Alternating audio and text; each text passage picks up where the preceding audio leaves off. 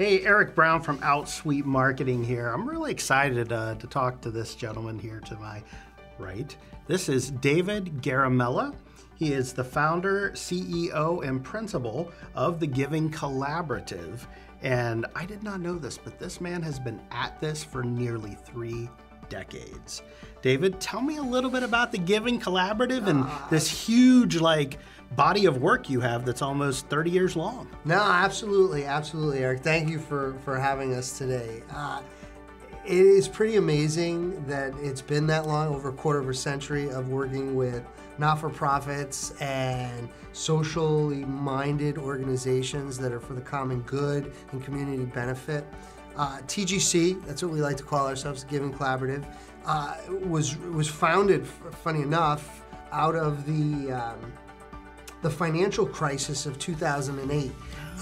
I was a not-for-profit executive, worked for a foundation, and we were relying on philanthropic monies, grant monies, federal, state, private foundation donations, and it was drying up, right? People were afraid to commit to a philanthropic gift. They were afraid to long-term commitments, and... Sounds familiar. Absolutely, absolutely, right? So it's deja vu, unfortunately, fortunately. But what we learned was that there was still a need, right? Just because you're in the middle of a financial crisis, there's still homelessness, scholarships that need to be funded, and the list goes on and on and on. And so what we did, we created the Giving Collaborative to find an affordable way for organizations to partner with professional, whether they were fundraisers, grant writers, lobbyists, to advance their mission and what they're doing. And so that's the genesis of the Giving Collaborative. 2008, we are mission focused. We only partner with organizations that we feel promote the common good and align with our own personal values. We've worked with just some amazing, amazing organizations, from Shriners Hospitals for Children to Mystic Aquarium and their efforts around conservation for beluga whales, to hospices across the United States, delivering just humane end-of-life care.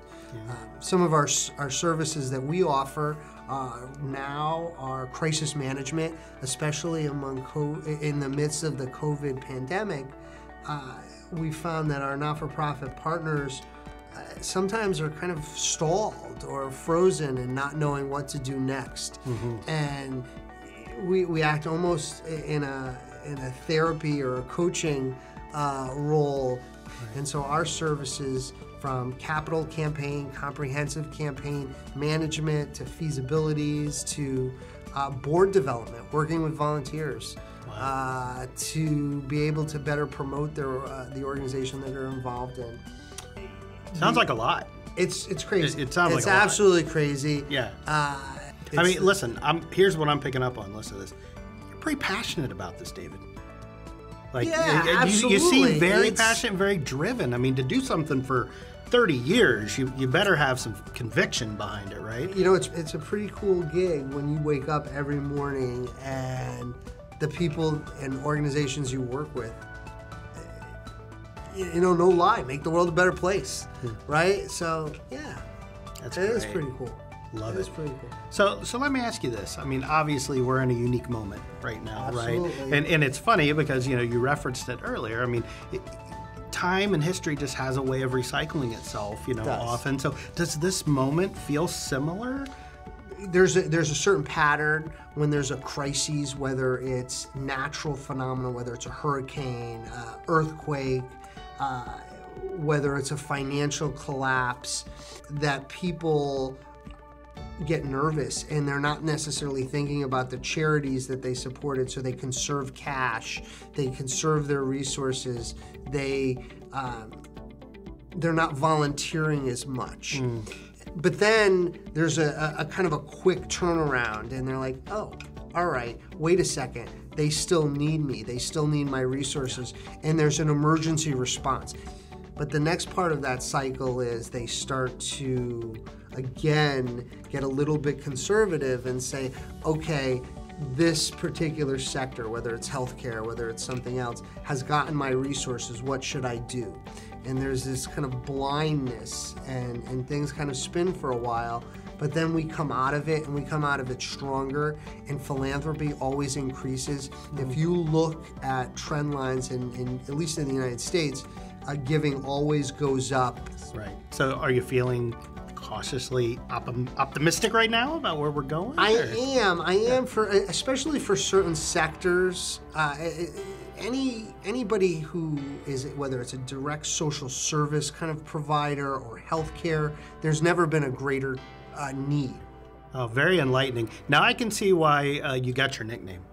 I mean, what's the nickname? You are the philanthropist? Ah, you've heard that. You've heard that. I get it now. I channel my best Fraser Crane. And that's great. So let me ask you this. I also saw that you have offices around the globe. Absolutely. Correct? Yeah, Absolutely. Tell me a little bit about that. So we have representation throughout the United States. Have a great partner in London right now, the Benjamin Franklin House. Yeah. We also, though, have an amazing team in Cape Town.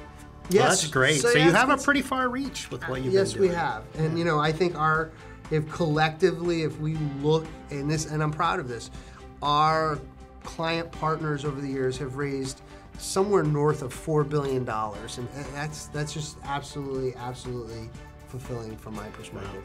Wow, that's awesome. Well, you're inspiring me. So get out there, volunteer, give. I've got to, yeah. Every dollar counts, doesn't matter. That's great. Right. Well, listen, man, I really appreciate you stopping by today and sharing some of what you do. And if someone wanted to reach out to you and speak to you a little bit more about your work, or getting involved in something like this, how would they do that? Sure, they could reach us through our website, which is www.givingcollaborative.com.